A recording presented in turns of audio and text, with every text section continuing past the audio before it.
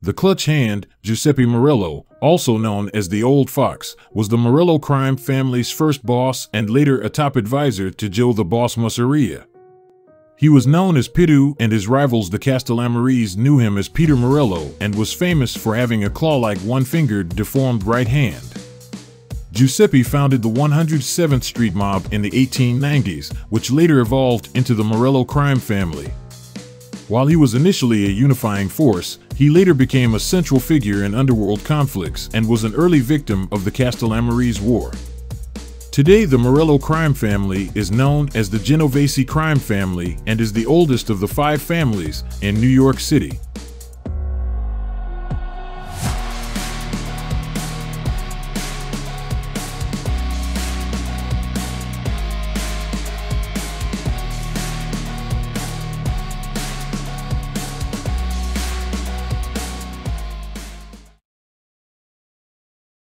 Giuseppe Morello was born on May 2, 1867 in Corleone, Sicily.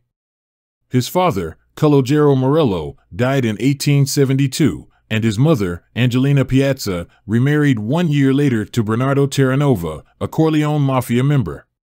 Bernardo and Angelina had 7 known children: Ciro, Nicola, Lucia, Salvatrice, and Rosalia, as well as 2 sons named Vincenzo. The first, born in 1874, died at the age of 2, the second, born in 1886.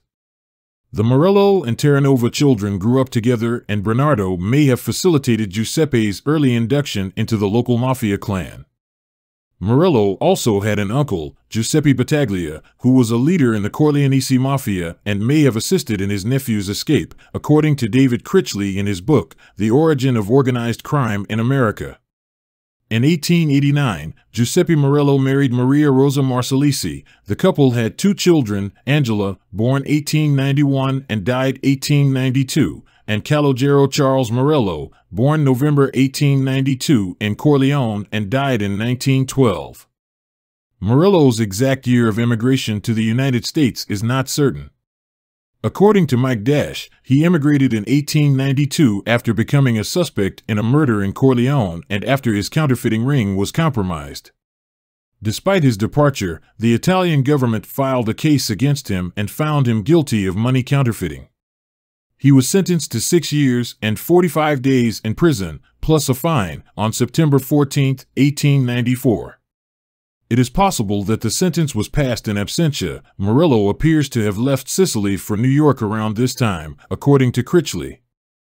On March 8, 1893, Morello, his 3 half-brothers Nicola, Vincenzo, and Ciro, his stepfather Bernardo, his mother Angelina, his 2 sisters, his wife Maria, and son Calogero arrived in New York City. In the mid-1890s, he relocated to Louisiana in search of work, where he was joined by the other Morello Terranova family members. The following year, they relocated to Texas and began farming cotton. They returned to New York in 1897 after contracting malaria. Morello dabbled in various businesses, including failed investments in a saloon and a date factory. Morello's first wife, Maria Rosa Marsalisi, died in 1898. In 1902, he purchased a saloon at 8 Prince Street in Manhattan, which would later serve as a meeting place for members of his gang. Morello married Nicolina Salemi in December 1903, and she remained with him for the rest of his life. Giuseppe founded the 107th Street Mob in the 1890s, which later evolved into the Morello crime family. Ignazio the Wolf Lupo, the Sicilian mafia boss in Manhattan's Little Italy, married Morello's half-sister Salvatrice in 1903. Morello built his empire by mercilessly imposing death sentences on anyone who dared to challenge him. Lupo, his main enforcer, was responsible for over 60 murders in 10 years. The Morello family was notorious for using the barrel murder system, which involved dumping dismembered corpses into large wooden barrels. The barrels were then dumped in the sea, abandoned on a random street corner, dumped in a back alley, or shipped to non-existent addresses in another city. Extortion, loan sharking, the Italian lottery, robbery, and counterfeiting were all family businesses. Illegally earned money was then legitimized by legal businesses owned by the family, such as stores or restaurants, making them the first crime family in town to organize this type of money laundering. They also pioneered new methods of extorting small sums of money from business owners every week in exchange for protection, as opposed to large sums that could bankrupt them. This method was used by Black Hand gangsters and resulted in increased profits for the gang. Giuseppe Masseria and Salvatore D'Aquila were members of Morello's familia who became captains under Morello and later rose to prominence in the New York underworld.